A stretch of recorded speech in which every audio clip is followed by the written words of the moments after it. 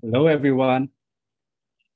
Thank you for tuning in from different parts of the world to this brand new edition of the APMEN TechTalks series. Today, we will be uncovering some of the magic of implementation research with Dr. Garry Aslanyan.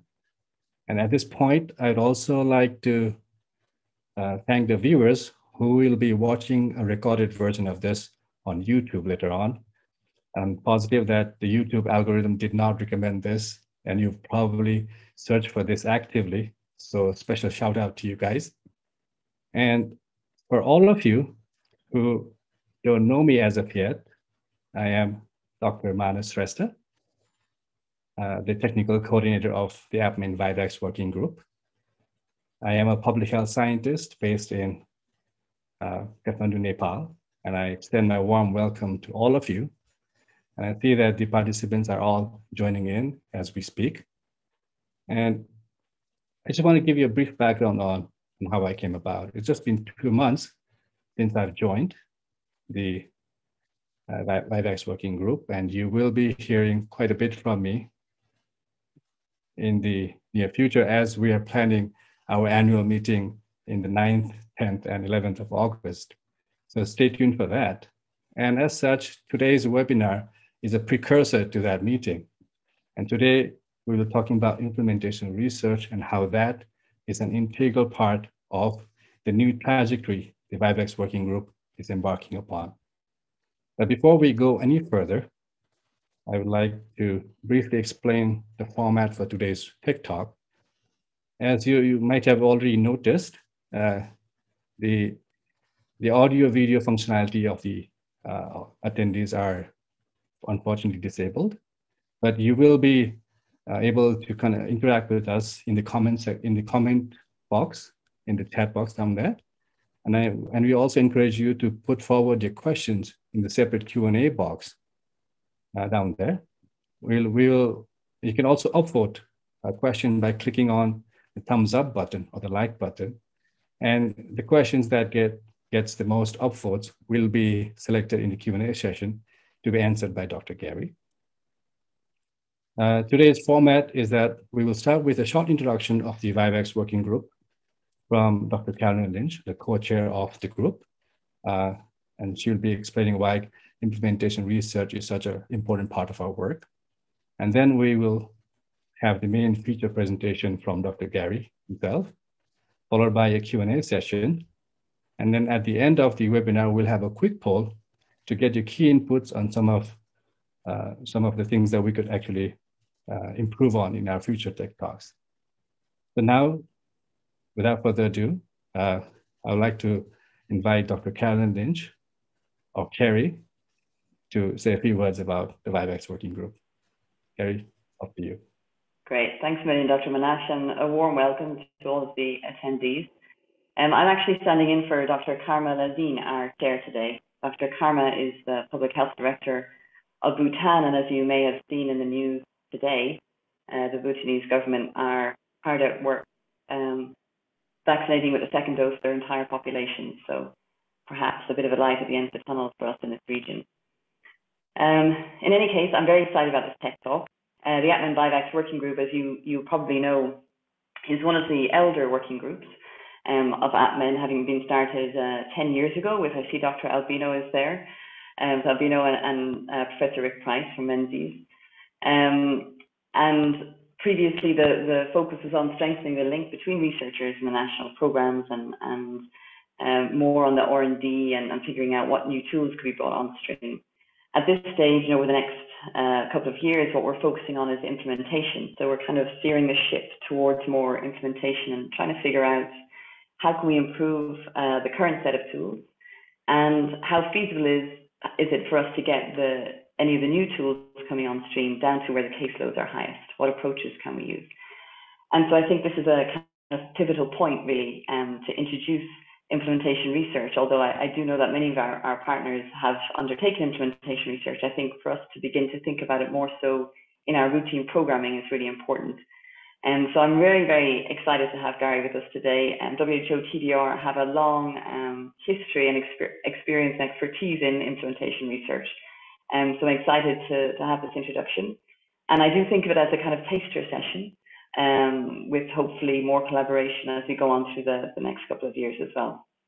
So I'll stop there, and many thanks. Looking forward to your inputs and your questions and thoughts about this as well. Thank you, Garry. Now I have the privilege of introducing our esteemed guest, Dr. Garry Aslanyan. Dr. Garry is the Manager of Partnership and Governance at the WHO-TDR, which is a WHO's special program on research and training in tropical diseases. Having joined the TDR in 2009, he is now responsible for managing a wide range of partnerships and engagement with the global health stakeholders to mobilize program resources. He also runs the governing bodies for TDR and manages the collaboration with 6 WHO regional offices. He's also the coordinator of an initiative of research funders known as the Essence on Health Research. And you'll be very interested to know that Dr. Garry is the host of a podcast called Global Health Matters, which you can listen to on Spotify, Apple Podcasts, Google Podcasts, or any other platform of your choice. And he is also an adjunct professor at the University of Toronto's Aslanyan School of Public Health, where he has co-founded a course on global health diplomacy. And in the past 20 years, he has taken on various roles that have allowed him to lead organizational and technical innovations and become a global leader in public health. So with such fantastic profile, we're absolutely honored to have him here today and hear his expert opinions on implementation research. Dr. Garry, over to you. Great, thanks for having me, and thanks for this introduction. Really great to be here and to be able to share some thoughts and experiences that we had with implementation research at this time that you're looking at expanding on integrating that into your plans. So I'm going to share my screen. Hopefully it will all work with no problem, which it did. So just a little bit about TDR, a couple of words. Was mentioned already that we're based at WHO. We are actually also co-sponsored by 3 other global UN agencies: UNICEF, that focuses on children, UNDP, that focuses on overall development, and World Bank, which you know is a major contributor to funding, including in the health sector in many countries. So this unique co-sponsored nature of TDR really over the years allowed for looking at things with multiple sort of lenses and approaches, and allowed for results that are far more reaching in terms of their impact. So today I'm going to kind of give you a sense of what TDR has done or why it's been doing this, and focusing on implementation research that will allow you to kind of be more interested and follow up and look it up and verify certain things or prove things that I've said might not always be true, or not maybe working in exactly where you are, because a lot of what we're talking about is very context specific. In a way, it is probably on this kind of audience not that difficult to prove why barriers to implementation of health interventions, and in your case, obviously around malaria, is still a major problem. But some of the things here that we recently looked at that kind of continues to reiterate the need for the focusing on this kind of approach is, for example, vaccine introduction of COVID-19 vaccine at the moment, and really huge number of people in low and middle income countries still not covered, and a lot of research and a lot of thinking has to go into how best to do that when the actual doses come and are available in the needed really numbers to cover and get us out of the pandemic. Some other examples that are quite striking, that a huge number of people still continue, let's say with multi-drug-resistant TB, not being enrolled in treatment. And obviously, let's say in sub-Saharan Africa, a huge number of children still don't have access to any kind of therapy. So this really raises the question why certain things we don't know and we need to know, and how best countries can really improve in their interventions. What is implementation research? So in the last 10 years, I have spent numerous number of meetings, maybe even more than 10 years, where the first discussion around implementation research starts with what is implementation research and what is operational research. I think the first 2 or 3 years of that, I really tried with many of my colleagues to go into that rabbit hole and kind of look at it and say, okay, what are we talking about? What are we talking about? And then we realized that that really is a waste of time, in a way that at the end of the day, it's what is being done or why we choose a certain term over the other term. There's been a lot of things written about it in terms of definitions and review of different approaches. If needed, I'm happy to find more references to that. But really, at the end of the day, it is a systematic approach to understanding and addressing barriers to implementation of health intervention strategies and policies. And a lot of that is in the context of a country, a region, part of a country, a community within a country, and or certain kind of intervention that's been started a long time ago or is being introduced, et cetera, et cetera. So the difference with operational research is that it really uses routine data that is available.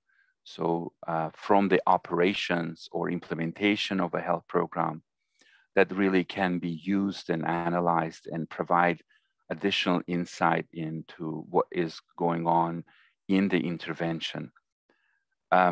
Both of them are conducted within a real life setting, in a health system or community setting, or in certain parts of the country, and can employ different types of research methodologies, qualitative, quantitative, sometimes anthropological, sometimes statistics, health economics, and can really bring different types of research methodologies to answer the questions in hand.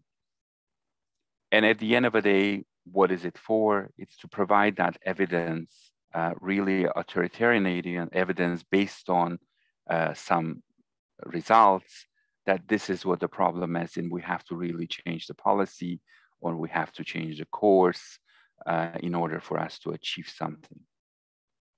Obviously, this is very simplified and quick introduction to this, and really at the end of the day, one message to leave you with out of this is the terms don't matter. What is the question and what do we want to do? That's what matters, and what is the answer we want to get out of it. TDR has been doing a lot of sort of product development for years, and also a lot of trial support, and may be called the original public-private partnership, because we had a lot of industry also involved in the last, close to 50 years. But at the moment, our focus is on using the science of solutions to transform the delivery of health interventions, with really final destination being improved health. So we do that in 3 different ways, by strengthening capacity, doing and supporting research for implementation, and engaging globally at various initiatives to make a difference.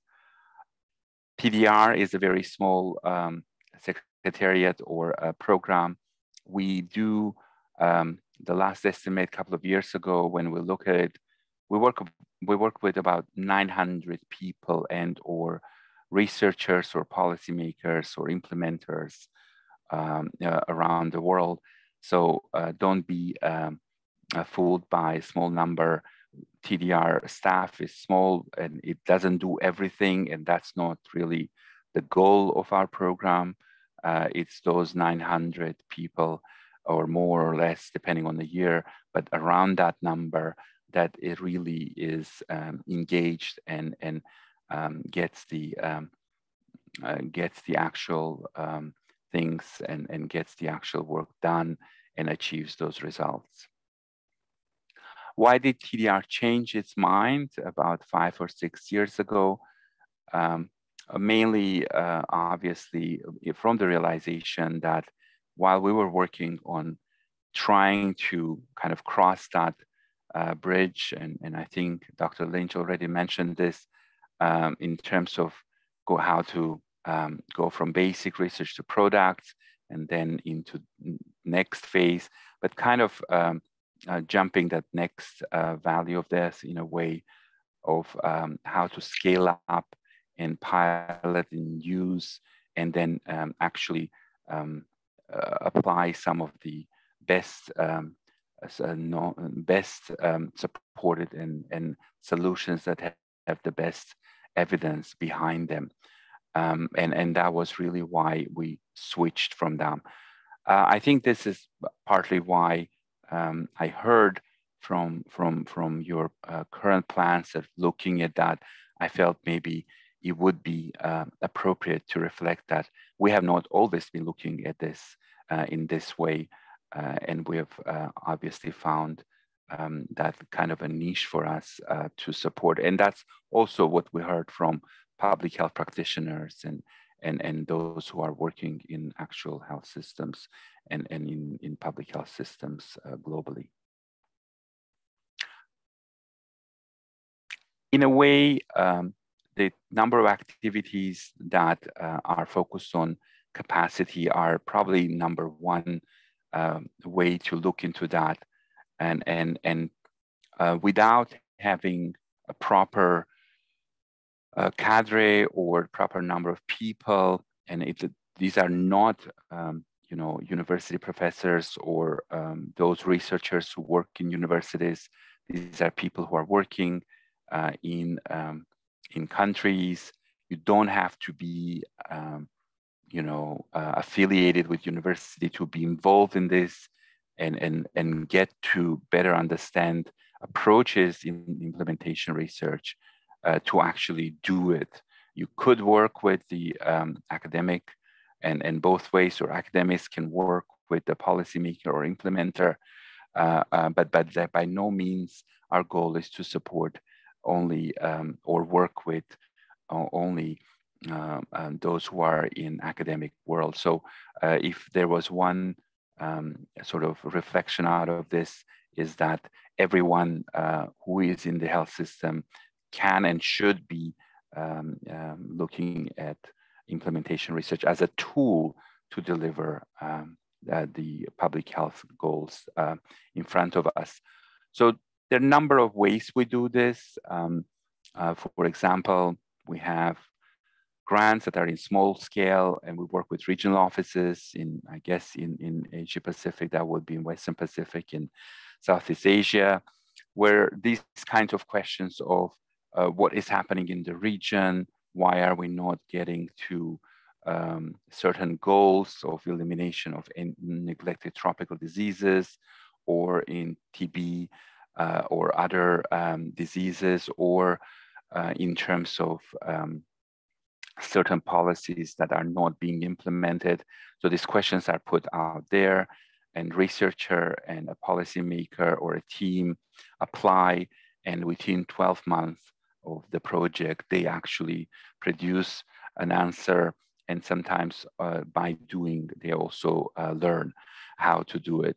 So that's one example, and we have training supported in 7 universities in different regions of the globe that train people in master's level, not PhD, but master's, but they focus on implementation research in their thesis, and then some others. And for lack of time, I will not go into each one of them, but just to give you a sense. And this is fundamental in terms of to do that kind of implementation research, we do need to better understand or be sort of trained or get that knowledge if we don't have one. And that knowledge can be used in other settings for other sort of problems. For example, one of our programs sorted that focused on structured operational research training and research, first focused on TB and then other diseases. At the time of pandemic, about you know, a huge number of them, up to 73%, use the skills they've gotten through that sorted program in the COVID response. And this was really what they told us with actual examples, how they did it. So just if you pick one example of going through a program where how to use data or how to interpret data, how to ask questions for implementation research and operation research, help them in a time when the health system was demanding answers and health systems and public was demanding better answers from as you know, policymakers and public health authorities. And these people stepped in and used their knowledge in this time of the pandemic. So a kind of transferability of implementation research skills or operational research skills is what I'm talking about here, that it's not about one disease, it's more about answering questions and using different research tools to answer questions.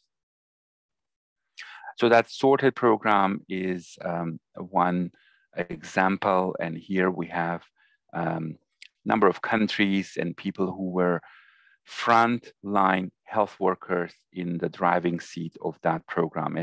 And I do want to really reiterate this, is that people who were in those sorted programs, and I've helped with some of them directly with the person who is managing this and people who are managing this, to really get a better sense and had an experience where, you know, disease control sort of program experts in the country and NGOs and also others have come together with possibly a researcher or statistician or an economist, and they propose this a question.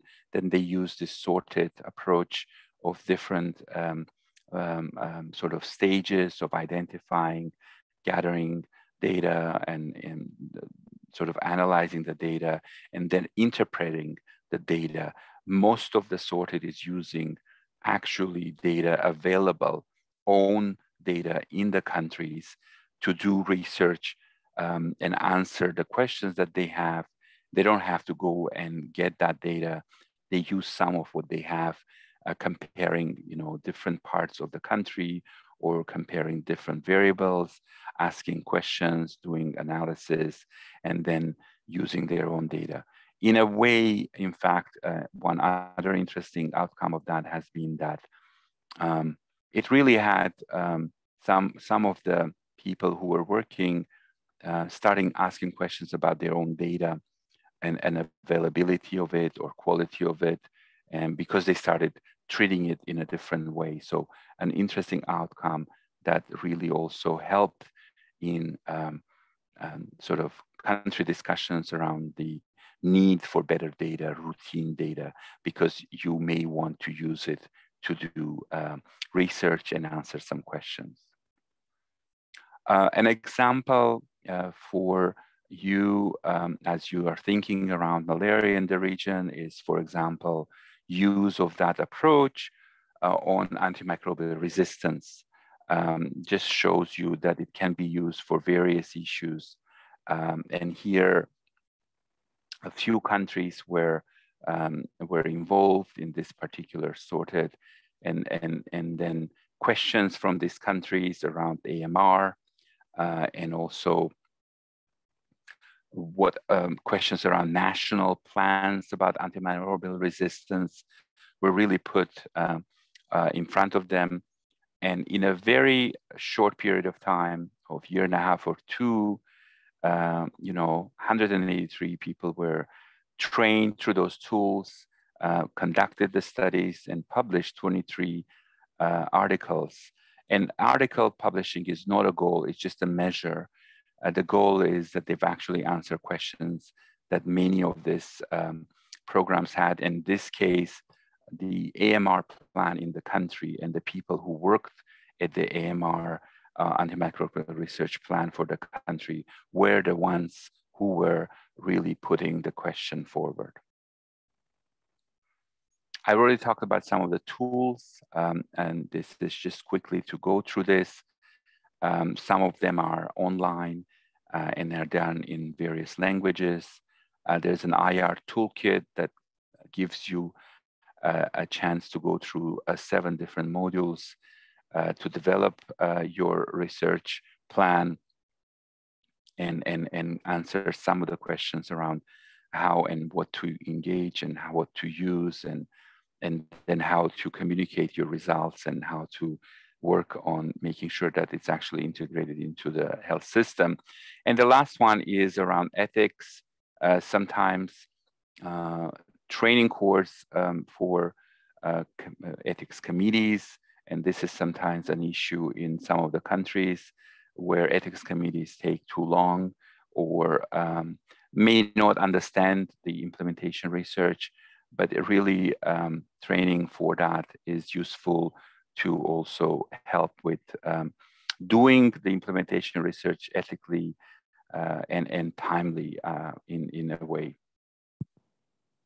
Another example from TB, where we're supporting, and again, this is very small. By no means I can cover this in a short presentation, just to of West African countries engaged in this program that is focused on TB. And the pandemic really had an impact in terms of the pace with which these countries were already tackling TB, and then research programs were put into place to answer some of the questions that these countries had. For example, I'll quickly switch to this. In Burkina Faso, a West African country, the average time between the onset of TB symptoms and the first health consultation has increased by 70% since pandemic, because obviously the health system was telling people to stay at home because of pandemic. And then if you have a cough, don't come, call, and depending where you are, obviously, and which country and health system you are, but these were some of the things. And the questions around why and how can these wait times be reduced. These are the questions. It's one of these 11 projects going on right now, because we really know that while we need to fight the pandemic and get the public health going with vaccines and other measures, other diseases, in this case, TB, is still going to be there, and it's still there, and it's not getting any better. So we have to actually do better and understand better. And there is a tool that was developed, a digital tool for implementation research on TB. Again, any of this, I'm going very fast. If you're interested, I'm going to more than happy to reach out to colleagues, put you in touch, and you can discuss further and on the details. If we are looking at currently use of IR for vaccines and implementation and introduction of vaccines, I mentioned that we are co-sponsored by UNDP, and with UNDP, we have a joint program on access and delivery, and that program really quickly switched to help countries mainly in Africa, but also in Syria, to introduce some implementation research programs to use digital technology in terms of how to monitor safety of COVID vaccine introduction in these countries. Most of them get that from COVAX facility.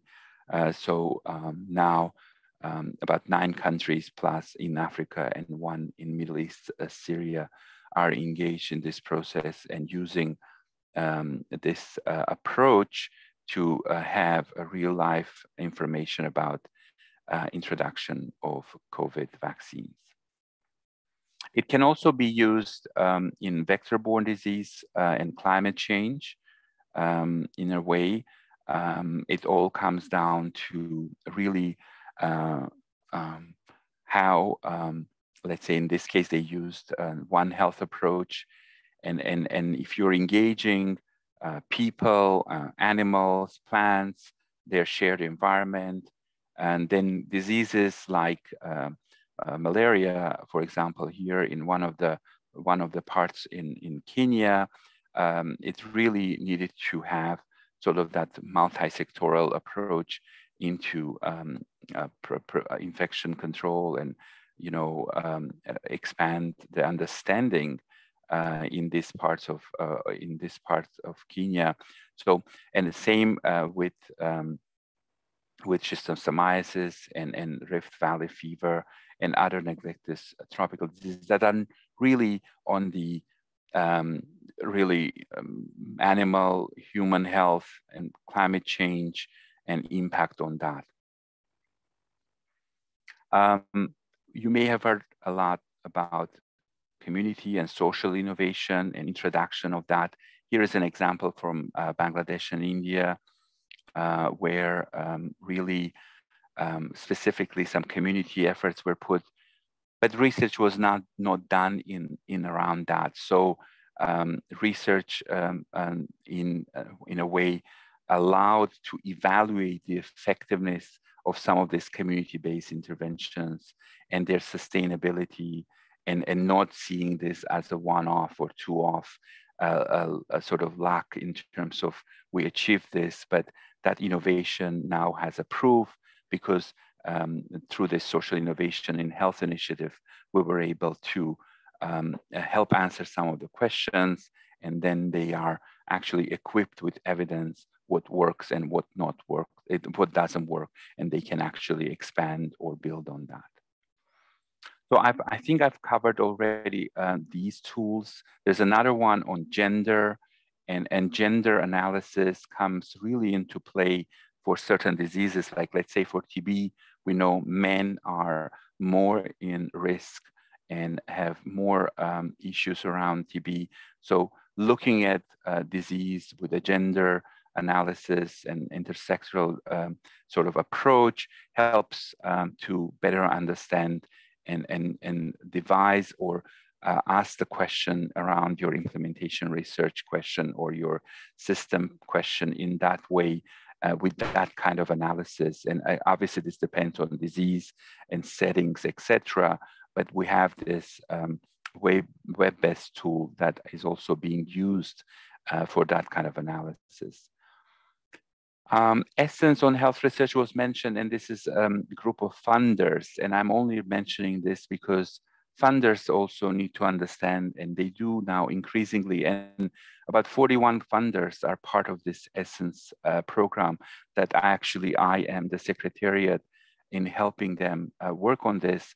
So there is a document in 2020 produced, a good practice document for funders, how to invest in implementation research. So these funders are really various in their nature. They are research councils or development agencies and others. But if you have a chance to look at these approaches in terms of investing, you will see what a funder might be interested in or should be interested in, and what we as, let's say, health professionals working in the system or researchers working with the public health system can also get out of that. And finally, a huge amount of money in many low and middle income countries still comes from funders from outside, or they are part of a health program in the country. So this issue, very briefly, we should look at, because this is where also the need for the answers comes, because you want to achieve some of the goals set by, you know, these external funders and internal funders, but then sometimes it's not that easy. So really no public health program, be that external and internal, can no longer probably afford not to include some kind of research, because you know, the results, if we're not getting results year after year, or they are really stagnant, that is not really going to be answered without some kind of research. So we'll actually have done some studies working with countries who receive external funding. There is generally understanding of why these programs should include, you know, research, but the capacity sometimes is not there, or maybe sort of a myth or misunderstanding between the funder and the country, what can be really included. So general advice is that some of the funders may not, global funded, others may not give you guidance on this, but if you ask, they will think about it. So if we wait for them to give us guidance, they may never give that to us, because they may never know that that's what we need to include in our proposal or in our approach. And then also, we also have this thing that, you know, budgets cannot be changed, or ad hoc introduction of OIR or IR into the program is not possible, but it is probably the only way to know is to try, and it is always possible. If you can show that by doing this, you're going to achieve a better result, unlikely I mean, I'm not guaranteeing it, but a funder will have to listen to that. And of course, strengthen capacity, because that really comes down to that. And a lot of times, these proposals don't include to these groups because the capacity is not in the ministry, it's in the university. But as I said earlier, it doesn't need to be in those places. It can actually be in the public health sector, and use these tools and other tools available out there to equip the public health system with doing that kind of research. I think I've come down to the last slide, so I will stop sharing. I hope I have kept to relatively to time.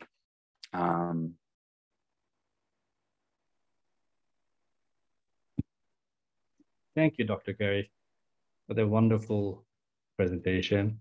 You have given us a lot of food for thought, you know, and opened our minds on what implementation can be done, research can be done. And hopefully there will be some implementation research being born out of this webinar.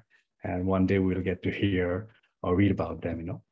So, and I particularly agree to your point that we need to equip ourselves with implementation research skills. And through that lens, we'll be able to see the issues in implementations more clearly and in a more systematic manner. So I guess that is one takeaway message, that we have to have that lens on. Right? And now, with your permission, I would like to go ahead with the Q&A session.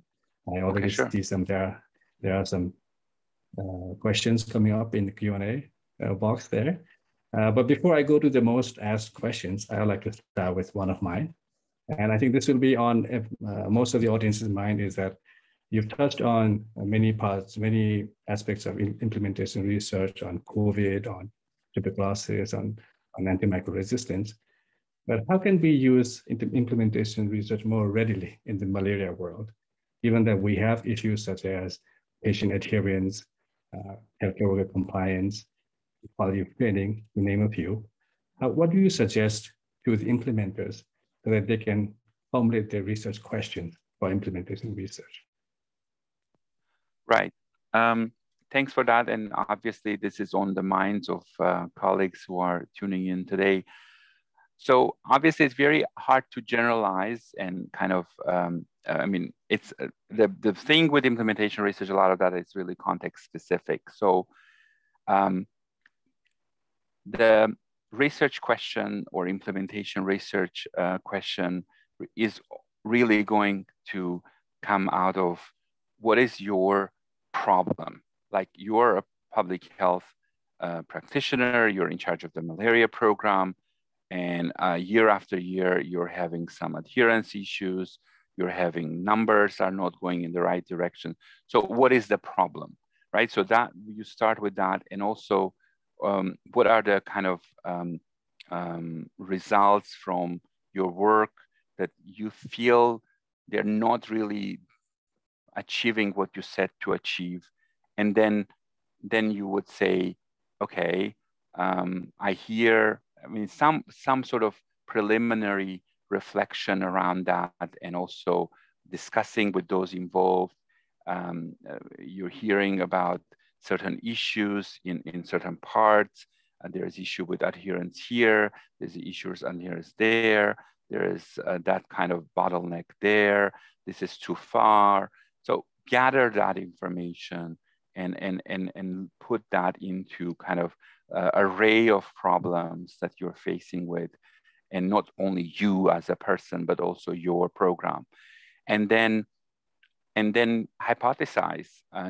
Some of it you could hear from your grapevine of people talking, well, I know this is not happening because of this, or I know it's not happening because our protocol is too complicated, that, you know, that questionnaire we give them is really wrong, or is not about what we want to ask them. So gather all of that, and then sort of you have to kind of put that into in front of you and say, so is the problem this, or is it that? Okay, that's your question. I mean, again, it's really hard to kind of generalize, but it really is going to turn that into that question. They're going to say, the problem is, let's say, a lack of digital adherence and lack of use of digital technology. And if we were doing this on a smartphone, we would get a better result because of this, this, and that. Okay, that's your question. And then you go and kind of say, so what kind of method I can use? Am I going to do a survey? Am I going to look at the data? Am I going to look at the questionnaires? And I'm going to look at that. What kind of data I'm going to look at to see if I can answer this question? So, I mean, if we had an issue, maybe we could spend, you know, 2 days brainstorming about the research question. But I'm giving you a sense and a little bit of a taste of it. The important thing is, one person cannot answer or come up with this. You have to look at all involved. You may have to ask the people who are really impacted, not everyone, but few of them, and validate your question. Is this really true or not? And then you kind of narrow down 1 or 2 questions you want to answer. Thank you for that. I think this reiterates your point that we don't have to be a university researcher to think about implementation research, right? And most of us, right?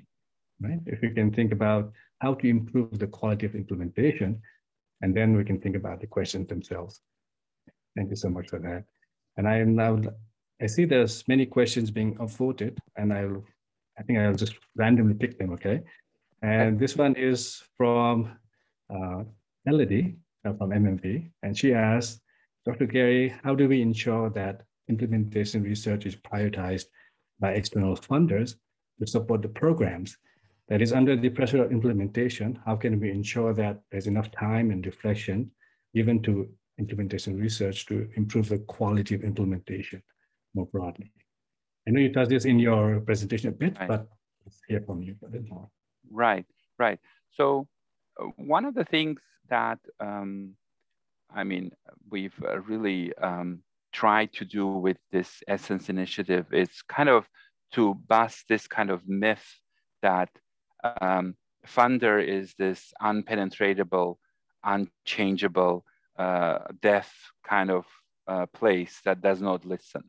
I think if we look at the goals of any funder, be that a research funder or a sort of health program funder, global fund or Gavi or whatever is there out there that we use funding to, their goal is to achieve results. So if we can actually formulate, you know, our ask in those terms, that this is not, we're not asking for funding to do research for the sake of research, but our ask is to achieve the goals that we have set in front of us. And this formulation is immediately going to change the kind of discussion you're going to have. I was recently I was interviewing someone for a podcast from Gavi, and I remembered about 12 or 15 years ago, the board of Gavi was really not interested in implementation research. And the answer they have kept giving us and me was that really we're not in the business of funding research. And then we immediately changed the language because we had to say, this is not about research. We're not doing research for the sake of research. Okay, what are you doing? Okay, we're trying to, you know, use this for introduction of rotavirus. And if you look at, you know, that, or after that, there was a malaria virus introduction, let's say in Ghana. So we need implementation research for that. So it's not about research. So the way you have to kind of formulate that with funders. And I'm glad when I mentioned that talking to someone for an episode the other day from Gavi, that in fact now they are doing some of it. So formulate your ask in terms of this is for achieving the result rather than I want to do research. I think that would be very beneficial to think of it like that, right? Yeah, thank you. Let's move on to the next question. This is from Kemi. And the question is, with a great deal of pressure to deliver results quickly in implementation, how do we factor in ethics and the time that we need to get ethical approval? And even like ethical implementation research, does it need ethical approval or not? Like anything that involves people needs technical approval. So there's no question about that. Obviously, the rules are the same. In a way, there's really no issue around it.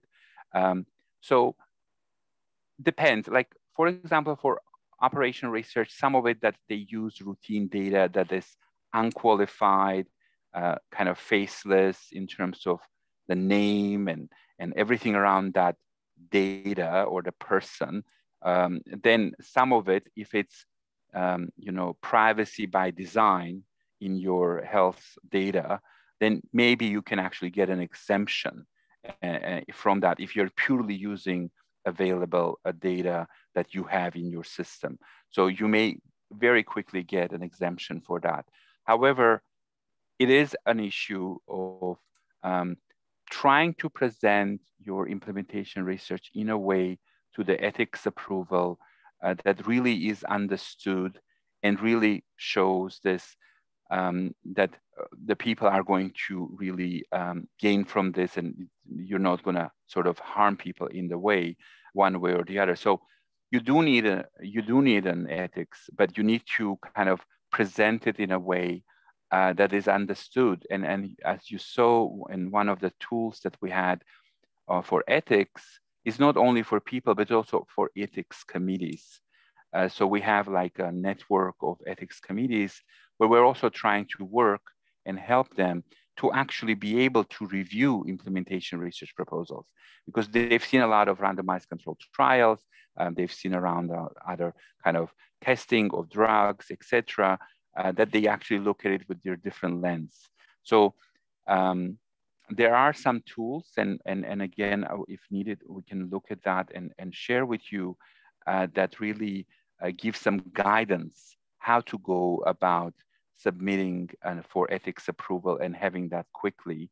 yeah, for implementation research, where you can maintain the main sort of, you do need to make sure that what you're doing is ethical and does not harm or have really benefiting, the work is benefiting, but it also can be done quickly.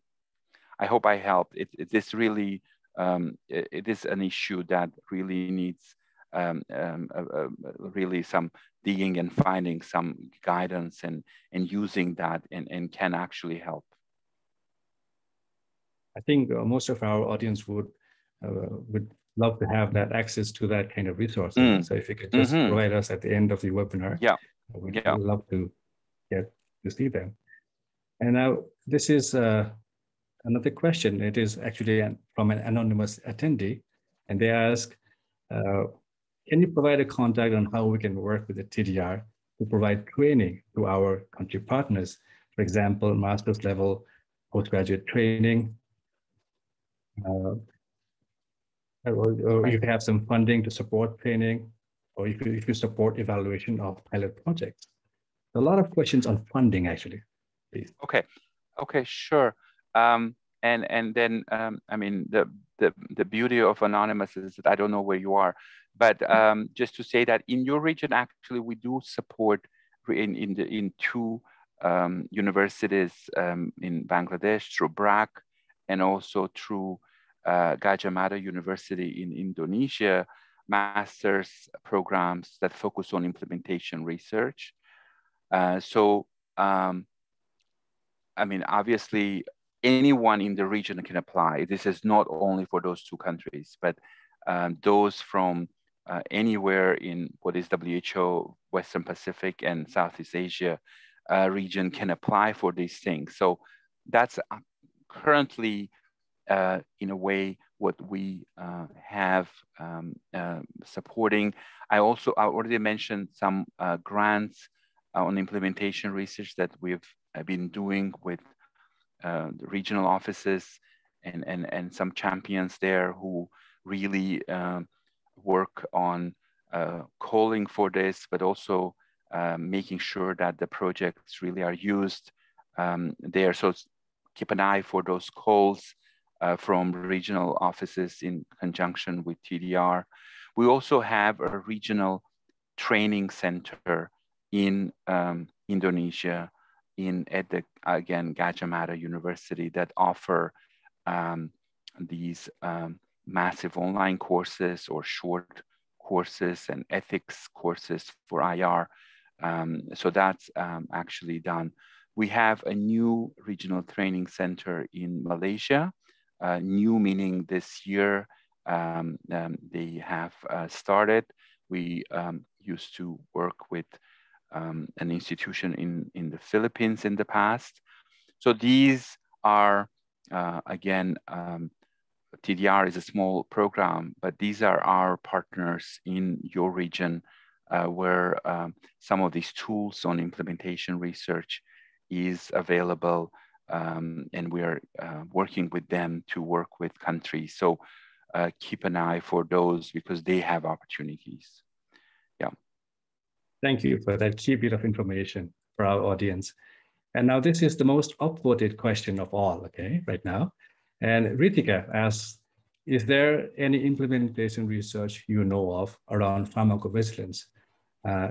She says she sees it for COVID-19, but would benefit us to also investigate the strength of these systems for Vivax malaria. So have you seen any? Right. So I may have not prepared for that, it's just simply because I have not looked at specifically like for pharmacovigilance, but we have examples that I could look for if needed. But perhaps I mean, it does not need to be about malaria. Let's put it this way. That's my quick answer. It has to be looked at. Okay, they're using this pharmacovigilance, let's say, for other NTDs or for introduction of other, let's say, I don't know, sleeping sickness, or you pick it. It doesn't really matter what it is. And we can look that up if needed and share with you. is what are the methods that they used, and what have been kind of been the results. Yes, so the access and delivery partnership that I mentioned, that is helping countries to introduce through different kind of changes in the country, new tools or unused tools, but also comes with pharmacovigilance program to give the evidence. So how is it going? So ADP, if we look that up, it is actually run out of Bangkok in Thailand, and ADP program has various examples of research that they funded for pharmacovigilance of introducing, you know, a whole gamut of, you know, sort of new tools and with pharmacovigilance to support it one way or the other. So I hope it helps. Yeah, it does help. And keeping the track of time, I think we're almost towards the end of our webinar. But I would like to encourage our audience to follow Dr. Garry on Twitter and also listen to his podcast. So maybe you could tell us something about your podcast so that people can actually listen to. Okay, sure. So the podcast is called Global Health Matters. And we have realized that, you know, global health issues are out there sometimes, but not always in this medium. And we realize that a huge number of people are seeking that kind of information, and it can be quite impactful in terms of that, particularly for sort of voices and different global voices coming together. So we've launched this for a 1 month episode. It started in April. We hope to have 10 episodes this year. We're catching up to make sure we have 10 in a year. And it really ranges from, including implementation research, there will be 1 episode coming up focusing the use of implementation research for public health. But topics like women in science, or use of social innovation, or equitable partnerships, and, you know, decolonization of global health. So that's a really broad range of issues. One other one that I already talked to Dr. Lynch earlier is that elimination versus eradication is a question that came up a lot in the debate around that. We might look at that in the future. So if you have any suggestions for topics, please do send that to us. When you find the podcast website, you'll know how to do that. So really, that's very exciting, and we have already thousands of downloads so far.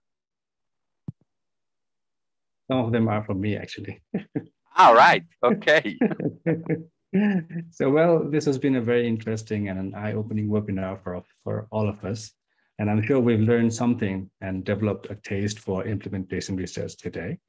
I'd like to now kindly request all the participants to fill out the quick poll that is at the bottom of the screen. If you could just take 30 seconds to answer a few questions, that will help us immensely in improving our Tech Talk experience going forward.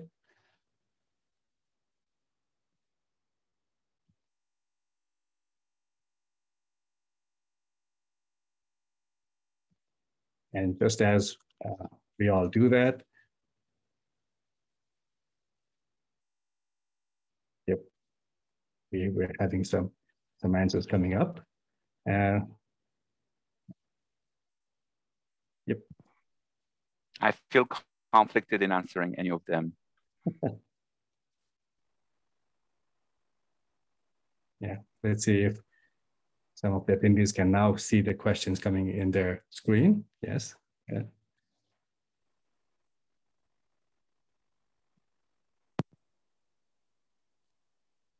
And I think with that, I would like to thank all of the participants, the attendees, for engaging with us till the end and helping us have a very productive webinar. Special thanks to you, Dr. Garry, for taking time off your busy schedule and, you know, enlightening us with your expert opinions. And on behalf of the IBEX working group, I would also like to pay my gratitude to the APMEN Secretariat, particularly Dr. Fontehein, who's been the backbone of organizing this Tech Talk. So at the end, I think we have got the answers in the poll, so that's almost done. So thank you. I guess this is about it.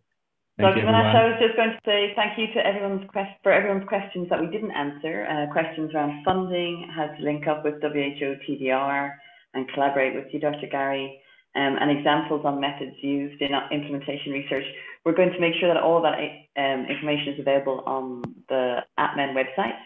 And also perhaps we can follow up with you again, Dr. Garry, and we're doing some prioritization of questions across the region, so we can maybe make sure that we get you back to talk about specific questions that the national programs have themselves in terms of their implementation. So many thanks for the questions that haven't been answered. We'll definitely get back to you. Thank you. Yeah, we'll send them to Dr. Garry and probably get the answers from you as well.